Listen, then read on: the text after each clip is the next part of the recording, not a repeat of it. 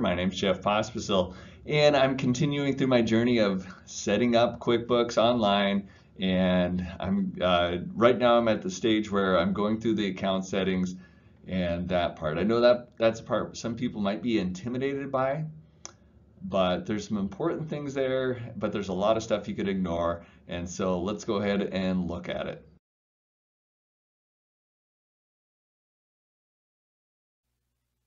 So here we are on the main screen, and I still have some setup to do.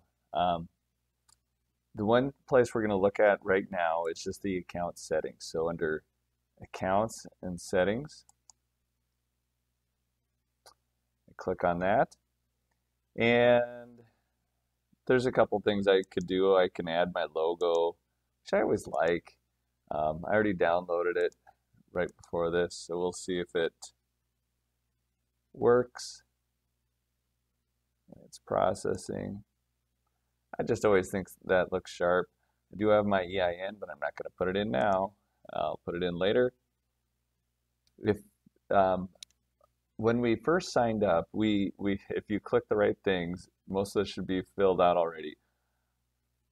Mine is set up as a Form 990 nonprofit, although I am not required to. Most churches aren't, but other 501c3s are required to fill out a 990, so that's not bad. Either way, it's not bad if you have that checked. I should put in my website.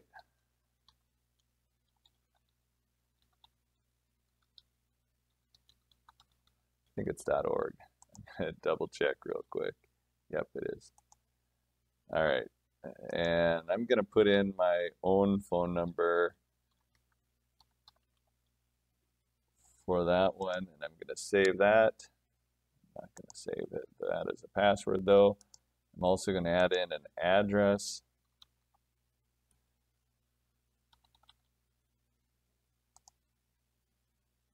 And save that. And I'm not going to change my preferences. So that all looks good. All of a sudden you see that's what we did here is we just added that in there, and then on our invoices and statements, that address that I put in will now go on to those. So that is an important thing. I'm going to go back into Accounts and Settings. All right, I didn't mean to click off so quick. So we just did this first company one, billings and subscriptions. So if you're through TechSoup, you know that it's cheap and it's right here. I could also have a chance to upgrade my plan if I wanted to. I'm not going to, but if the time comes when I need to, I can, which is nice. There are also other features you can add over there in this billings and subscriptions, and that's what I wanted to show you as well. I shouldn't have probably clicked on that anyway, but there's if I need to add payroll or when the time comes to do payroll.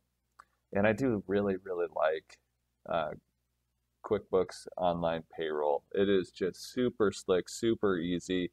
Again, the most important part is if you just know how to set up your payroll, then everything is very automatic.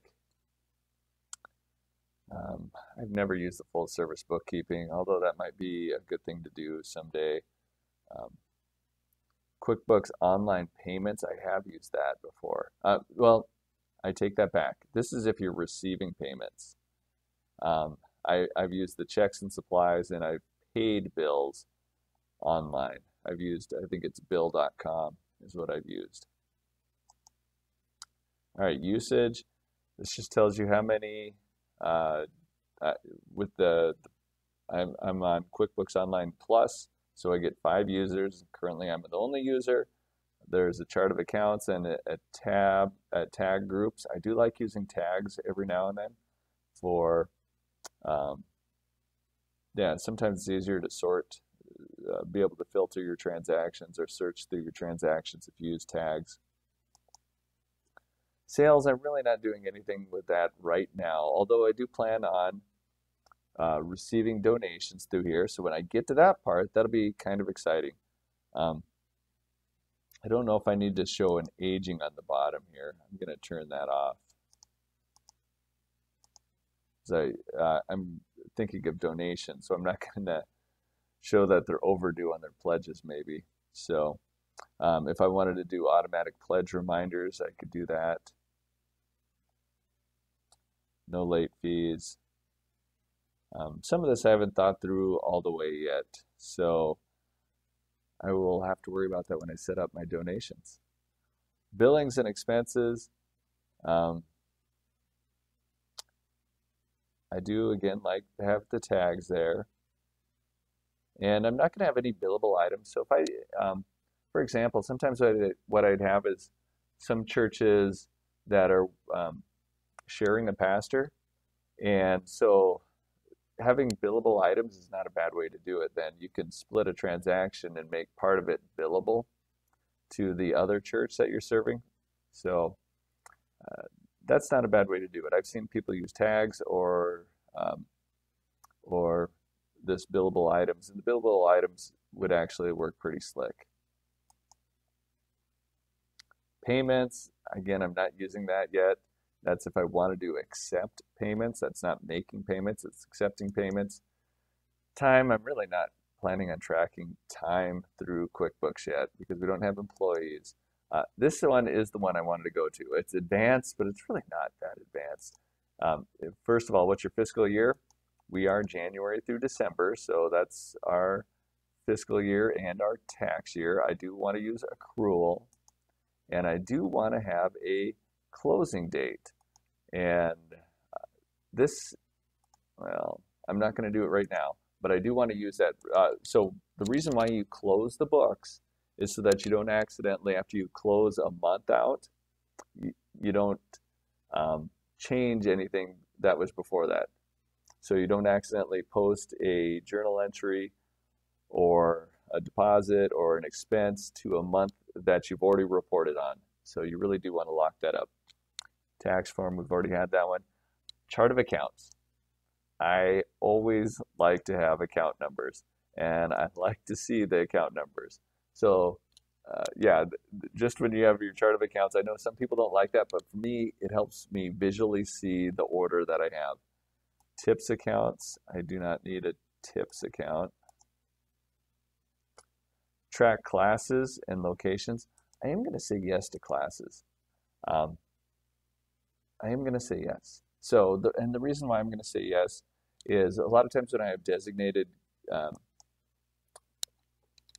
don't know about a lot of times. Sometimes I like to use classes when I have donor restricted funds. It's just another way to break it out. So instead of adding another account to my chart of accounts, I can add a class. And anyway, I do like that. Pre-filled, automatic, if I want to pre-fill anything, automatically apply credits, automatically, I'm not going to worry about that. Projects, you know, I don't know if I've ever used projects, but I'm going to leave it on there. Multi-currency, I'm not worried about that right now. And other preferences, date format looks fine, number format looks fine. But the one thing I might want to change is instead of customers, members is probably a good one, or donors. Either one of those would be all right. And for me, I think I'm going to use members because I'm going to be setting this up where churches are donating to this organization. Warn me if a duplicate number is used. And I do want to be warned if I enter in a duplicate bill. So that's a good one too. Yeah, I don't want to duplicate journal entries, bill numbers, or check numbers. And sign me out if I'm inactive for an hour. That all looks good.